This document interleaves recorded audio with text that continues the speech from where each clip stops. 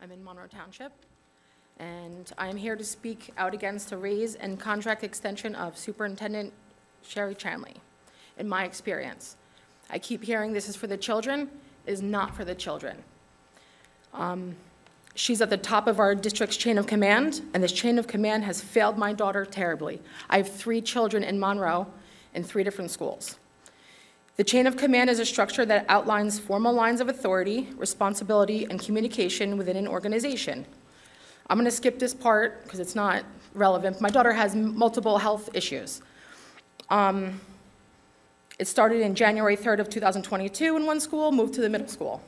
I'm going to sum it up. It's called AMPS, where it's a very bad pain condition. I did work with the nurses. I did work with the guidance counselors. I did work with the principal. I had requests for my daughter to do a hybrid schooling because she can't get up sometimes. She can't walk sometimes. I was told that Ms. Chanley denied my request totally. When I asked for a request to be in written form, I was told, no, we don't do that. I followed up again. I was told, let me see what she says. That was in May.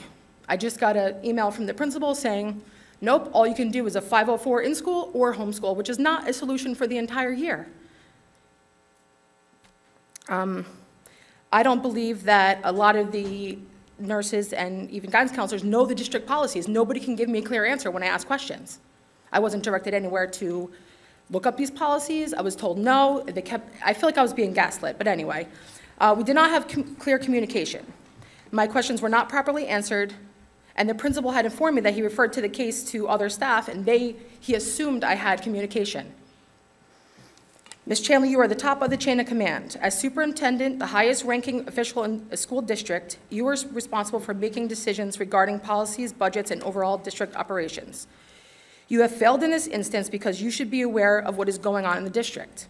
If you aren't aware of me or my daughter, in spite of my persistent advocacy, there's a real problem. I've been doing this for 2 years. Because of the school district's lack of assistance, even after obtaining a 504 that I had to fight for over and over, I had to take my daughter out of school and homeschool her because she's not getting a proper education.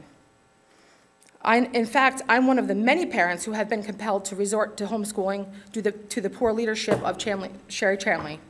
I was notified that you denied my request for a hybrid online and in-person solution. As a whole, we need to do better for these children who have illnesses that make it difficult to attend school. Full-year homeschool is not the answer.